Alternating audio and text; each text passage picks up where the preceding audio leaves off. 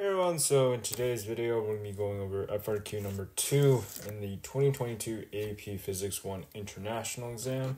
This one has to deal with energy, so it's kind of similar to the last one we did. And it also involves a spring, which is interesting. But yeah, let's just get right into it. So in this example, we have a block that is launched from a table, from a compressed spring that's attached to the wall, and then it basically falls off the table and onto the ground.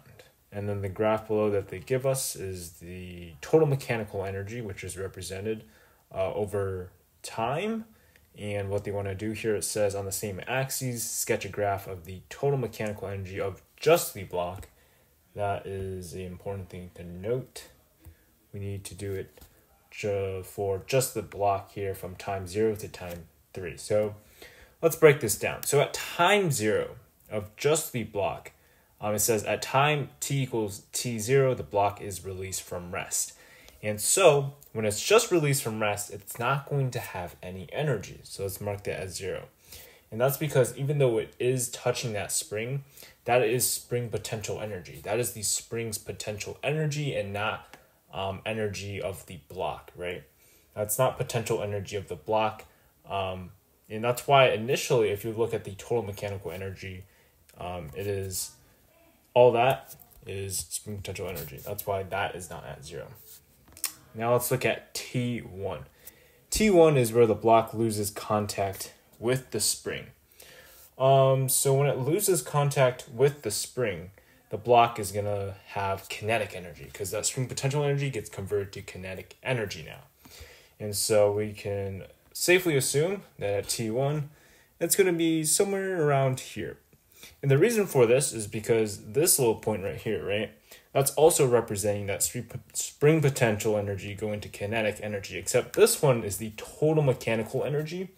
And if we look at this example, we can see that it is on the table, right? So if it's on the table, not only does it have kinetic energy, it also has gravitational potential energy. All right, let's look at T2. So T2 is where the block leaves the edge of the table. So if it's just about to leave the edge of the table, there's conservation of energy here, so nothing really changes at all because there's no friction on the table. All right, at T3, let me just erase this and go back up. It says T3, the block lands on the floor. All right, so a lot changed. The block goes from this initial height here and falls off that table, alrighty. So what happens to its energy? Well, a funny thing here is that the total mechanical energy actually stays constant, right? Because that is taking into account that UG. Except now for T3, that's going to be up here. So let's just connect the points real quick. Like this. And the reason for this is because here, the block is on the floor. And they said here the gravitational potential energy is defined to be 0 when the block is on the floor. So now for just the block, all that initial gravitational potential energy is now represented as kinetic energy. And so we see that increase in energy. Let's move on to part B. So it now says the exact same procedure is represented with block 2, which is more massive than the original block. So it goes through the same scenario and is compressed the same distance as before. And it's asking us whether the horizontal distance traveled is going to be greater, less than, or equal to the corresponding distance for block 1. So I'm going to change colors to, let's use this green color. So the answer here is going to be less than. And the reason for this is because they are both starting compressed by the spring potential, right? And so this is what I like to consider finite or constant. So it doesn't change between the two scenarios. And so what this tells us is that this spring potential energy is going to be converted to kinetic energy after that block leaves the spring. And so if it is converted to kinetic energy, this kinetic energy is also the same between the two because it is launched with the same conservation of energy. So launch with same kinetic energy. One note being weird again, like always. All right, so now we want to observe that kinetic energy, right? So kinetic energy, oh boy, not letting me write. Kinetic energy is going to be equivalent to 1/2 mv squared. And so if this Ke stays constant, what happens to the mass and how does that affect the velocity? So if Ke is constant, this 1/2 is just constant as well. If this mass goes up, we can see that the velocity has to go down since the kinetic energy is also constant. And so combine that with the fact that we know that air time is the same because it's released from the same height, right? Since this is released from the same height in both scenarios, that affects the y component, and so that air time is going to be the same. And so combine those two ideas, and we know that the horizontal distance is going to be less. All right, so now it wants us to derive a general expression for x, the horizontal distance traveled by the block of mass mb from the edge of the table to where it hits the floor. Let KO represent the spring constant, HO represent the height of the tabletop above the floor, and then wants us to express our answer in terms of those variables and physical constants as appropriate. So let's start off with the conservation of energy equation. So that is just,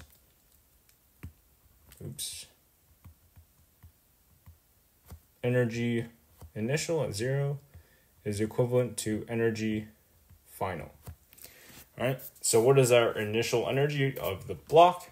Of the system is going to be spring potential, right? And that can be converted to kinetic energy. So kinetic energy. So then we can just rewrite this in our variable form. So the spring potential equation, let me pull that out, is 1/2 kx squared. All right, so 1/2 k, which they want us to represent as ko. And then x squared, x is just going to be the compression distance, so we can just call that d, and that's squared, equals ke, which is 1/2 mv squared, so 1/2 m, they want to call it mb, and then v is just what we're trying to solve for. So what we're going to do is find this v, so isolate both sides so the 1/2s cancel out, and solve for v. So we get ko times d squared equals, I forgot the v squared. So this is the square root of all that. That is a bit messy. There we go. Oops. All right, and that is equivalent to v. And now we want to use some kinematics because we're talking about horizontal distance. And so it's an interesting problem that's going to be combining kinematics. So let's use this equation to find air time. So y equals yo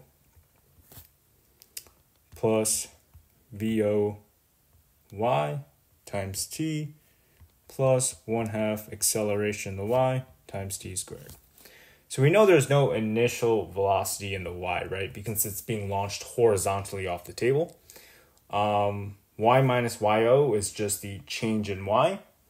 And so the change in y is just the height. So they want us to express that as ho is equivalent to 1/2. The acceleration of the y is g, and then t squared. So let's solve for t. So 1/2 going over would be 2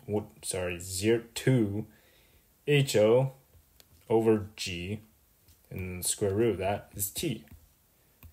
So now we have this, and now we can use another kinematics equation. Let me use a dark blue color. Now we want to look at it in the x direction to solve for horizontal distance. So x equals xo plus vo xt plus 1/2 a acceleration in the x t squared. All right, let's see what we know. So the change x minus xo is just the change in x. The change in x they want us to represent as big X, so we'll just call that big X. So this will be our final equation here. Let's see. So the initial velocity in the x direction, as we said, is this value over here, because that's the velocity that the block is going to be having when it's being launched off the table, and that is going to be acting in the x direction. And so we can just write all that out here. So that's KO d squared over MB. All right, so we know that 1/2 AXT squared is all just going to be equivalent to 0. Oops. It is all going to be equivalent to 0 because there's no acceleration in the x direction, because some of the forces in the x is 0, leading to 0 acceleration in the x. So now we just have to multiply our initial velocity in the x by t, and we solve for t already. So we can just multiply these two values, square root of 2ho over g, and that is our final derived equation. It's not simplified, but there is no point on the rubric for simplifying the equation, so that does do the job for C. All right, let's move on to D. Does your expression derived in part C support your reasoning? And yes, it does, because we can see here that MO is in the denominator. So MO is in denominator. Bad spelling there. So we can see as that MB, as MB increases, right, and this factor or that value right there, what we're going to get is a decrease in the initial velocity of x. And since, let me write this out. For this, in our case at least, the distance is equivalent to Vox times time, right? That will directly lead to a decrease in horizontal distance.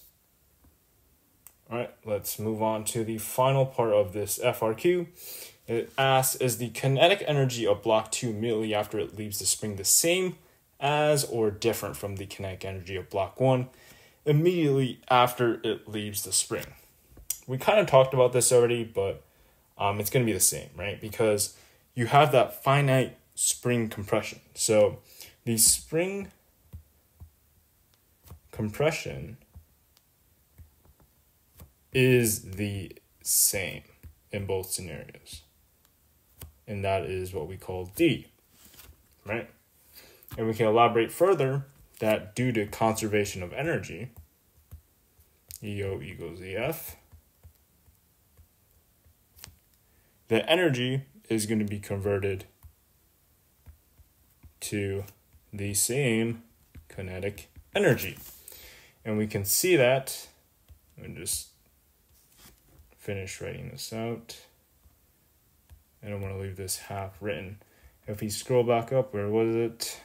In part B, we told you guys that KE was going to be staying constant. And so that inversely led to the increasing mass, led to the decrease in velocity. So that does it for this FRQ solution video. Hope you guys learned something. If you have a question, drop it down below. And thank you for watching.